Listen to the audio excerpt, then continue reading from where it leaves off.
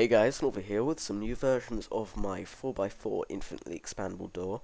I made some new ones because I was not happy with the old ones, as I believe they were just too big, so I didn't want to make a tutorial on them.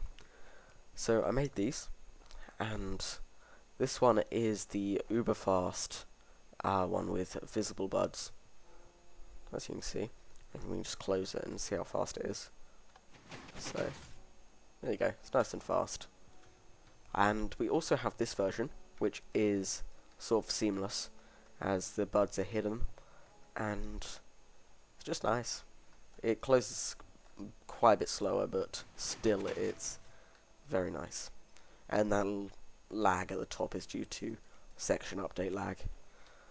Sorry, I can't help it. So, that's it.